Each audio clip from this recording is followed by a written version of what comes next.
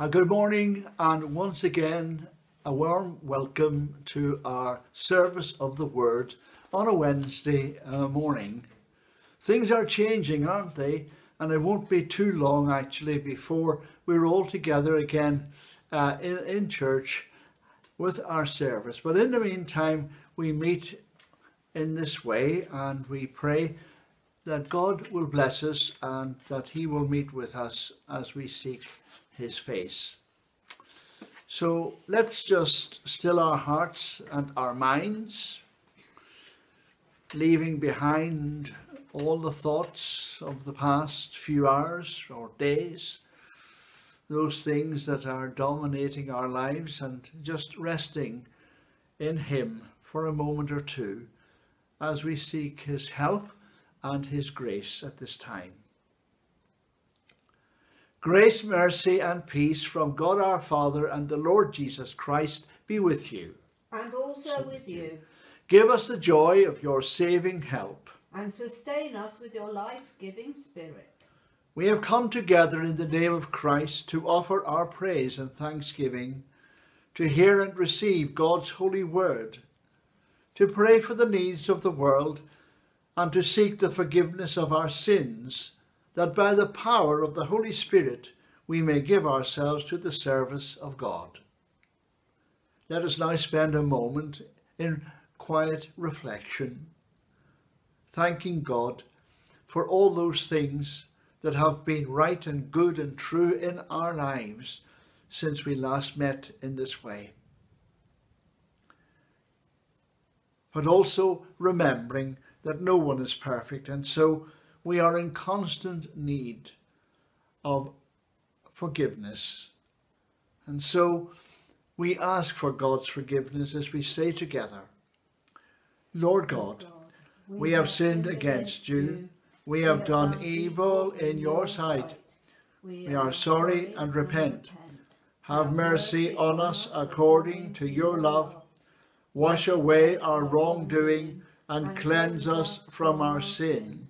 Renew a right spirit within us and restore to us the joy of your salvation through Jesus Christ our Lord.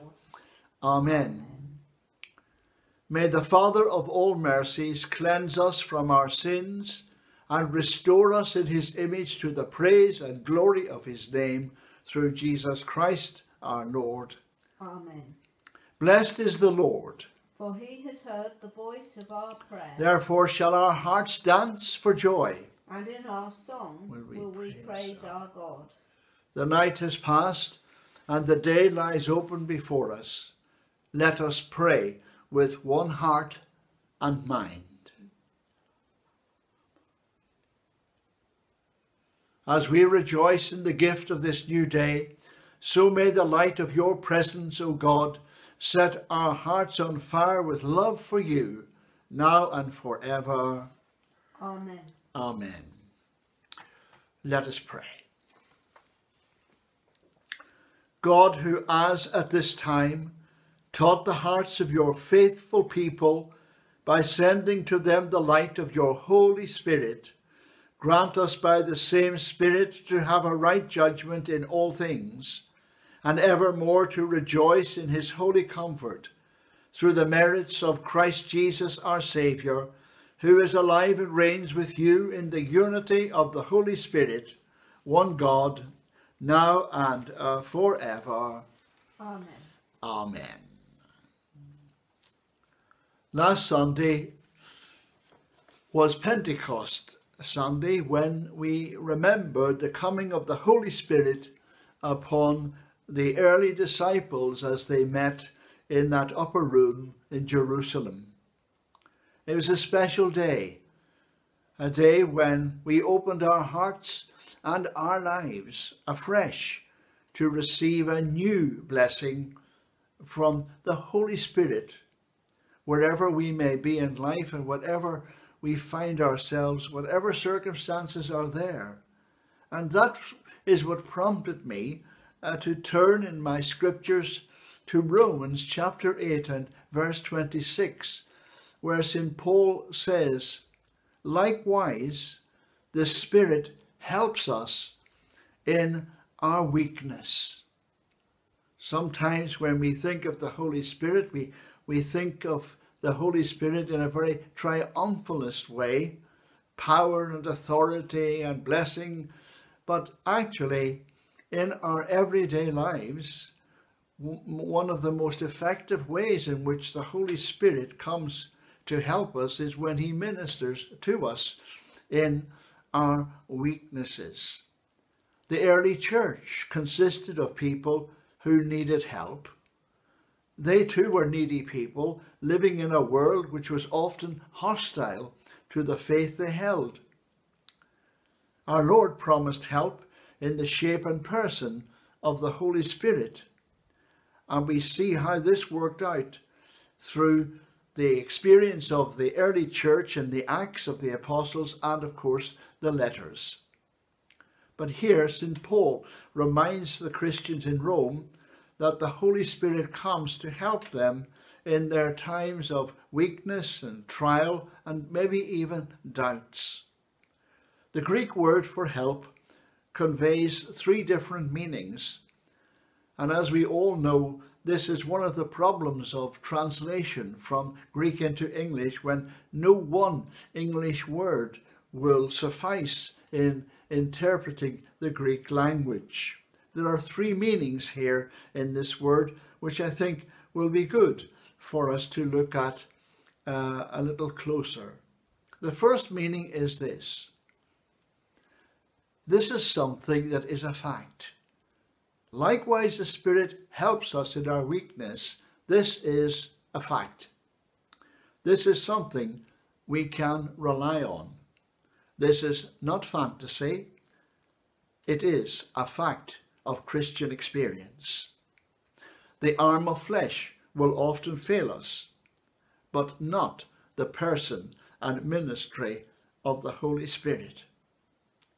And again, when speaking of the Holy Spirit, our Lord refers to the help that he comes to bring. One of the translations refers to the Holy Spirit as the Comforter. Another one as the Advocate, as the Guide. Yes, this is something we can rely on. Whatever else happens to you and I in life, this is something we can rely on. We may be weak. We may fail. We may have doubts. We may go through trials. But in all of these things, we can depend wholeheartedly on the Holy Spirit, who comes to help us in our time of need. But the second meaning of the word help is this, that it is something done with our help. This is never automatic. It's not an armchair kind of help. Some people want all the benefits, but none of the responsibilities. If this help is to be a reality, there must be cooperation. A man had a beautiful garden, and one day when the vicar of the parish called, he invited him in and he took him out to the garden to survey all that was there. And the vicar, not being a great gardener, just simply said, "Isn't the handiwork of God marvellous?" To which the man replied, "Aye, vicar, but you should have seen my garden when God had it all to himself." Do you get the message? It is through obedience and willing cooperation that we receive the blessings of the Lord. Every promise of God in Scripture is conditional. Listen to some. If we come to him, we will have rest. If we wait upon him, we will renew our strength. God's promises always have conditions. We must respond.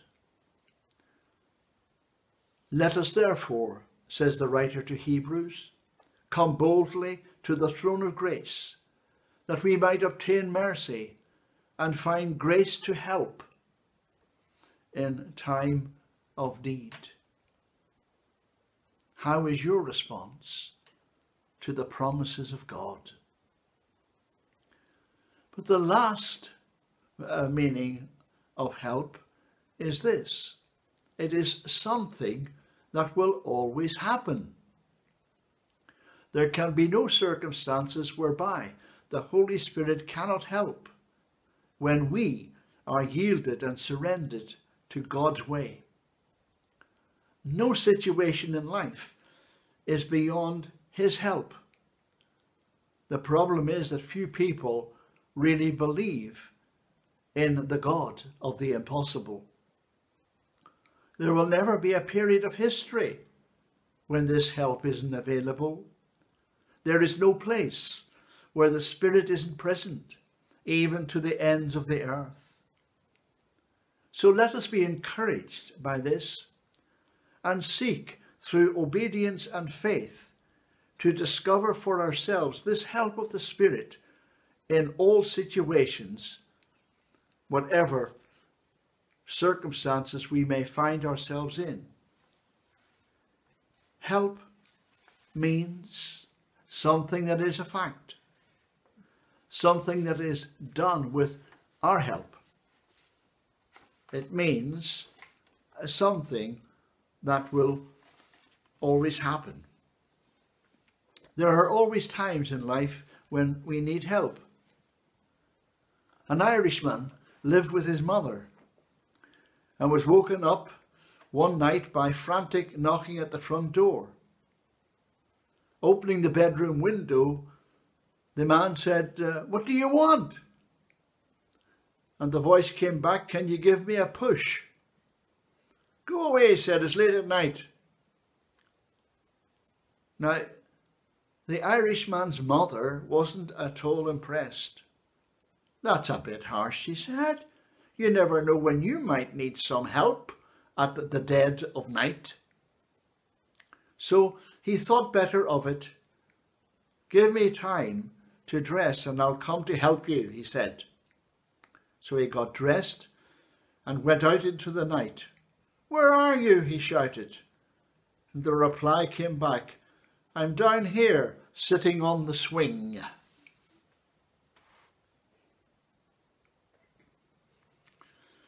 Well, there are times when you and I need a push. And at Pentecost, we are encouraged by the Holy Spirit.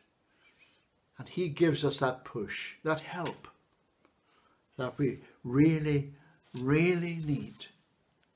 Likewise, the Spirit, says Paul, helps us in our weakness. Amen.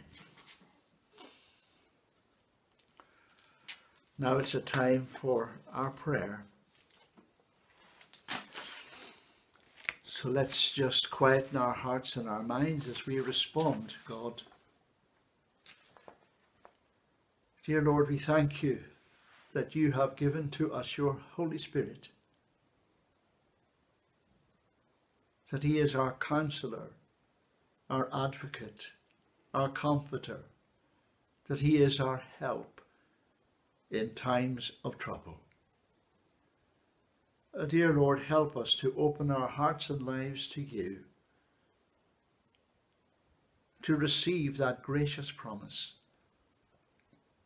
And through all the changing scenes of life, dear Lord, may we rely on that Spirit who meets us at the point of our greatest need. Lord, hear us. Lord, graciously hear us.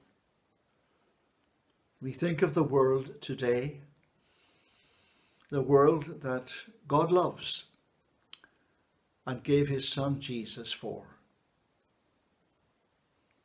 We think of the Middle East, and we thank God for that measure of peace that is there at the moment.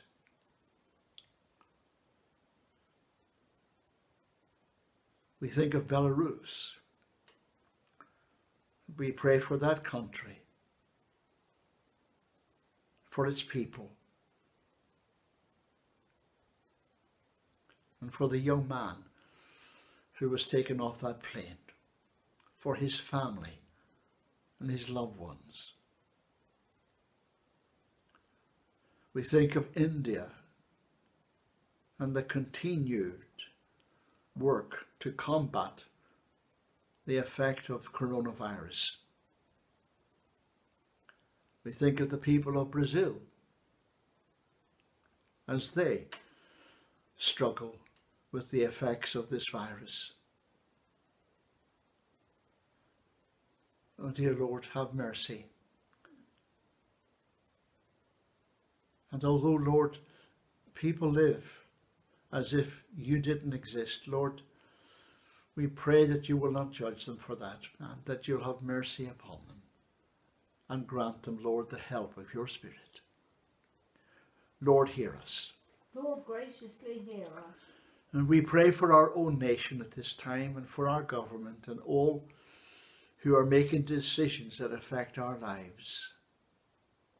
We pray, Lord, that they will be led to make wise decisions. Lord, that you will give our leaders a heart for truth and righteousness, because we know, Lord, that righteousness exalts a nation. Lord, hear us. Lord, graciously hear us. We thank you, Lord, for our National Health Service. We thank you for the doctors and the nurses, the medical staff, and all, Lord, who work to keep our hospitals open and clean and healthy. We thank you, Lord, for those who research new ways of combating disease. We thank you for their skill, for the insights they bring to modern medicine. We thank you, dear Lord, that through this vaccine, many have had a measure of health and strength. We pray for your blessing upon the coming weeks. And we ask, dear Lord, that there will be an end to the restrictions that we've all been living under, and that once again we may have the freedom of a reasonable normality.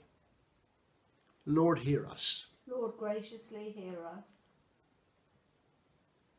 And Lord, we pray to you today for those who are ill, for those who are vulnerable and those who are fearful, and particularly, Lord, for those who are gravely ill.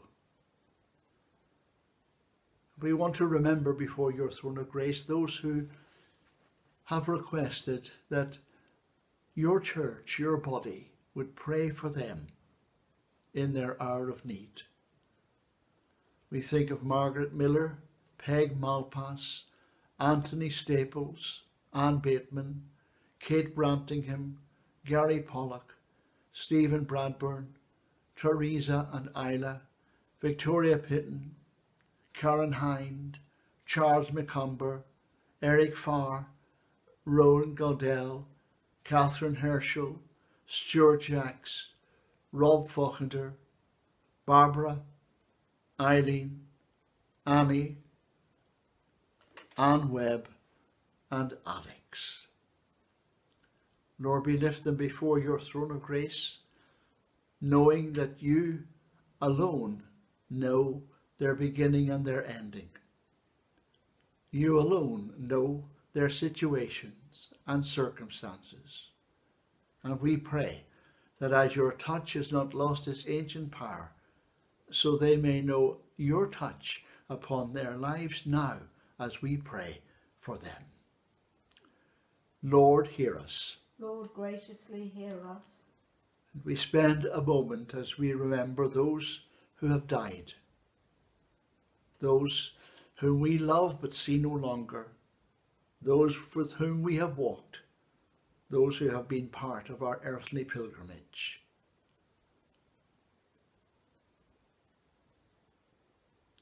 We pray for all who miss them in their passing from this world, praying that they and we may know your comfort and peace.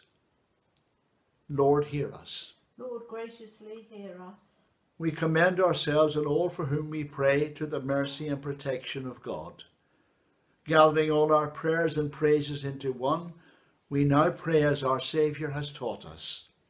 Our Father in heaven, hallowed be your name. Your kingdom come, your will be done on earth as in heaven. Give us today our daily bread. Forgive us our sins as we forgive those who sin against us. Lead us not into temptation, but deliver us from evil. For thine is the kingdom, the power and the glory, for ever and ever. Now and forever. Amen.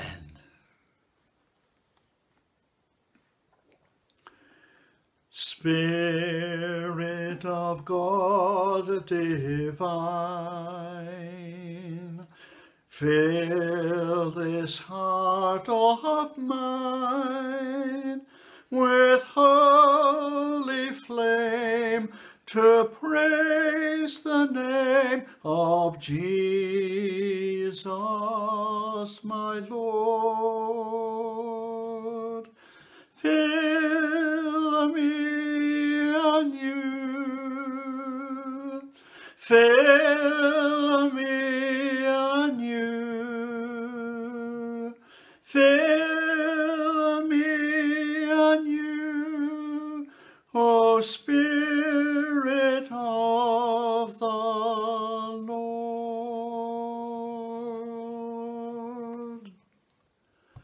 The Lord be gracious to us and bless us and make his face to shine upon us. Help us to be a blessing to each other and our communities, that your ways may be known among us. Let all the people praise you, O God. Let all the people praise you. Amen. Go in peace to love and serve the Lord. In the name of Christ. Amen. Amen.